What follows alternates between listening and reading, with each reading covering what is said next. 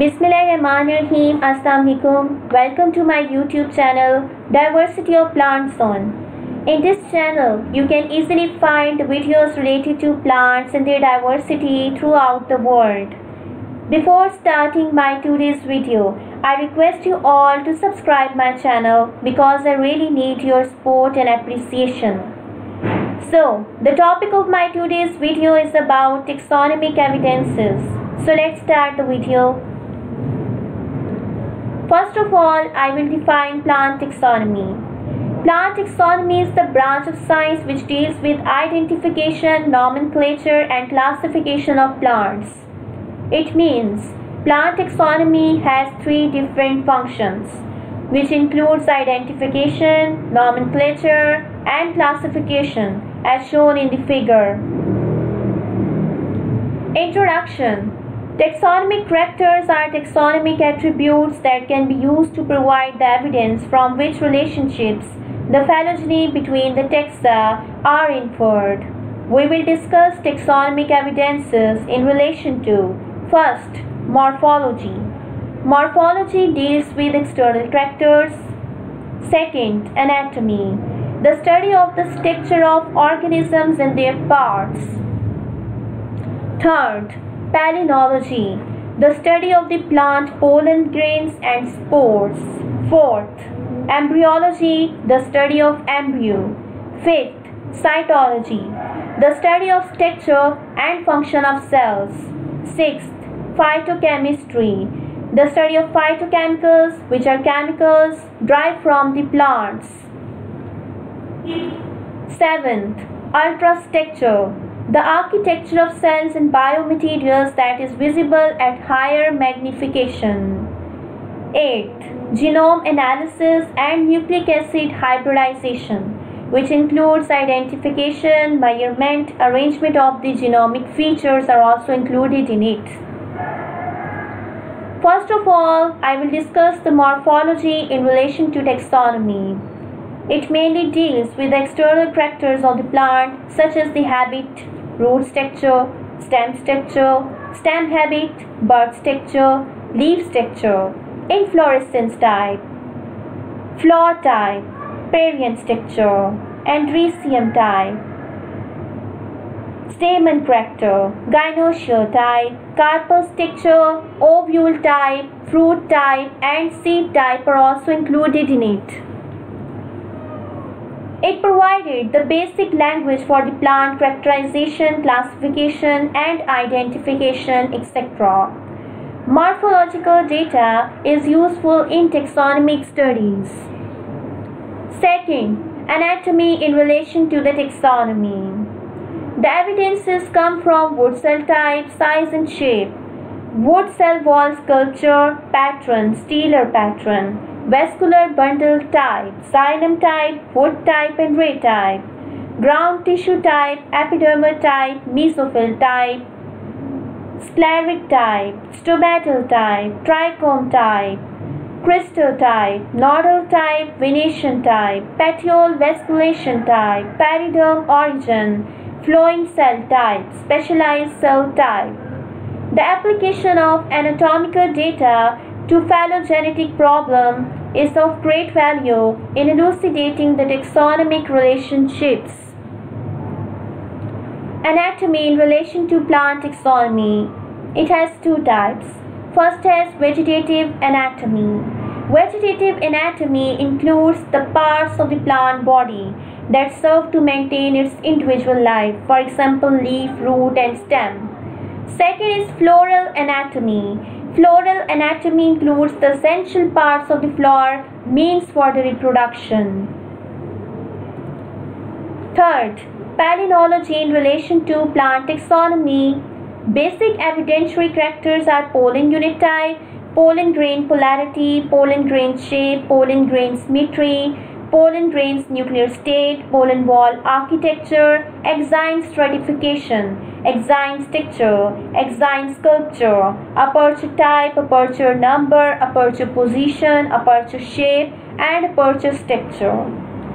In Magnolidae, the pollen is nucleate. In Caryophyllidea, the pollen is trinucleate. In ericaceae, the pollen is in tetrads. In Asclepiadicaceae, pollen remain in pollinia. In Trextecum, the pollen wall is acuminate, and on the other hand, in Quercus or Quercus, the pollen wall is cabrate.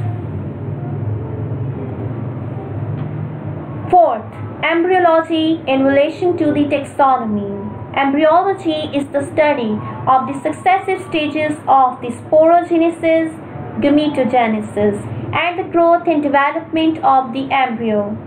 Basic evidences are the and other loculi number, arrangement, anther wall formation, and endothecium type, archisporial cell number, aral presence, embryo sac development type, embryo and embryogeny type, endosperm type, integument number and structural type, ovule orientation type and position, tapetal type, perisperm presence, nucleolus structure, and hostorium formation type.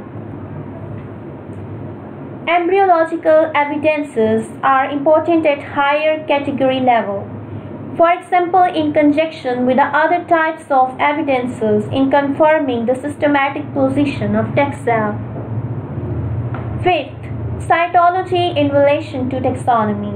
Cytology is the study of the morphology and physiology of cells. Normally, anatomies deal with the shape, size, wall, structure, pattern, etc. But cytologists deal with the internal organelles of the cell and detailed structure of cell wall.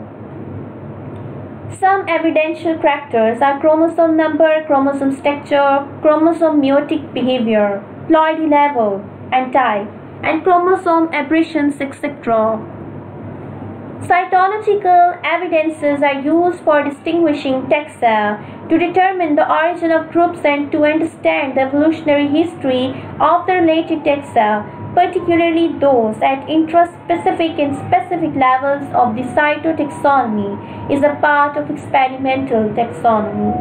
Such studies are helpful in determining the categories of genus, species, etc., generally in cases of controversy.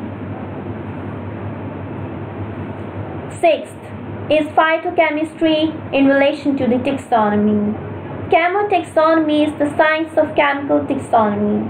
It is based on classification of plants on the basis of their chemical constituents related with the molecular characteristics.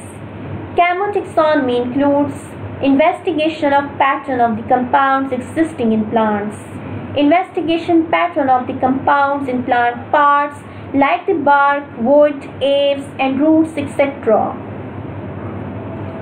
Basic characters as evidence come from flavonoids, terpenoids, carotenoids, polysaccharides, alkaloids, amino acids, fatty acids, aromatic compounds, and C3 to C4 photosynthesis, etc. Popularity of the phytochemistry is due to number 1. Development of the rapid analytical techniques. Belief that data from many sources should be employed for the classification. Seventh is the ultrastricture in relation to the taxonomy. Electron microscopic studies also play an important role in taxonomy. According to the Haywood and Deshny, 1971 demonstrated the use of electron microscopy in taxonomy. Important characters used in classification are as follows. Number 1. Safe tube plastids.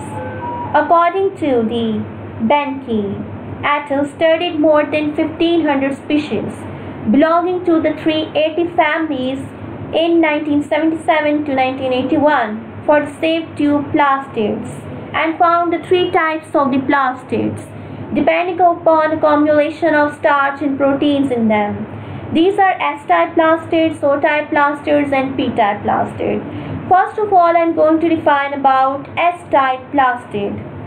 Plastid elements accumulate the starch. It is found in more than 65% of angiosperms, including the members of the Carophilidae. Second is sow-type plastid. Plastid elements that accumulate neither starch nor protein in them. It is found in the members of the Almaceae. Third is the P-type plastid. Plastid elements that accumulate proteins found in the members of the Pinaceae, like the gymnosperms, and in about 21 families of the monocots, and some dicots like the Vitaceae and Magnolidae. F-type plastids are differentiated on the basis of the shape of the crystalloids, number, and nature of the filaments surrounding them. Second is dilated cisternae or DC. Iverson and Flood 1970 found dilated cisternae DC in caprals. DC in the endoplasmic reticulum were reported by the Bonnet and Newcomb in 1965 in the root cells of the Raphanus sativus. Favalli and Girola 1968 reported DC in phloem parenchyma foliar veins in Brassica chinensis. Jorgensen 1977 found them as caprous sieve elements in evolutionary origin. 8. Genome analysis and nucleic acid hybridization in relation to the taxonomy. Genome analysis and nucleic acid hybridization contain identification, measurement, arrangement of genomic features. Genome analysis has a very crucial role in understanding genomic relationships among the species and is important to systematists, evolutionists, molecular biologists, etc. Genomic relationships among the diploid species. Genomic relationship among diploid species is determined as number 1, crossing affinity. Interspecific crosses involving parental species with similar genus usually set normal pods in seeds, while crosses between dissimilar species. Seeds are commonly abortive. Some hybrids do not set seeds. Sometimes the crossing is successful in one direction and is genotype dependent. Second is chromosome pairing. In interspecific hybrids, the degree of chromosome pairing facilitates the analysis of phylogenetic relationships among the species, providing information about ancestral types. The DNA-based molecular markers are applied in various aspects of taxonomy to analyze. Number 1. Genetic identity. Number 2. Genetic relatedness among populations and geographic populations and species. Third is pedigree. Fourth is differentiation among the isolated species. Fifth is phylogenetic structure at various micro and macro levels.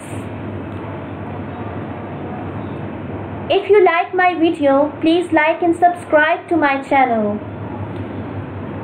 Thanks for watching. Thank you so much.